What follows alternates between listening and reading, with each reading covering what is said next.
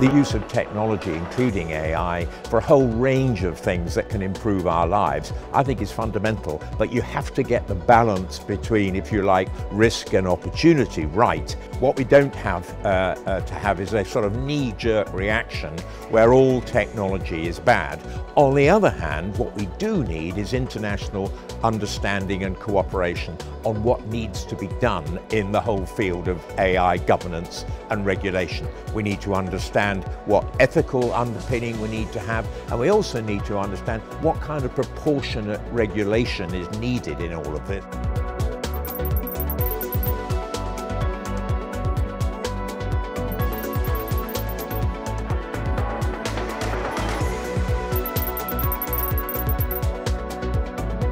The potential benefits of artificial intelligence lies in something that we are building.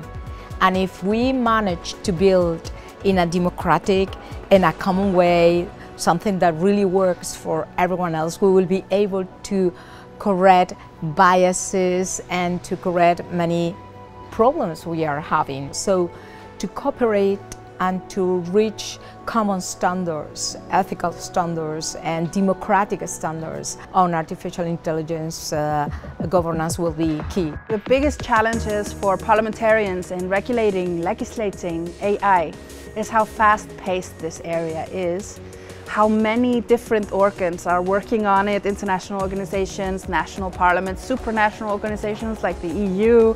We all have different rules of procedure, different working methods, different languages even, and this all somehow needs to converge in something that can respond to a very rapidly changing project.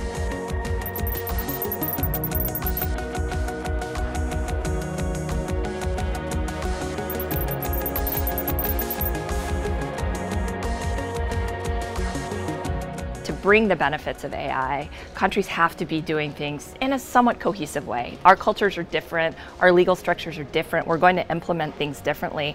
But if we can conceptually understand the challenges, the risks and the benefits in broadly the same terms, we can get a lot more benefit to our societies in the long term. This field is a field just going so fast.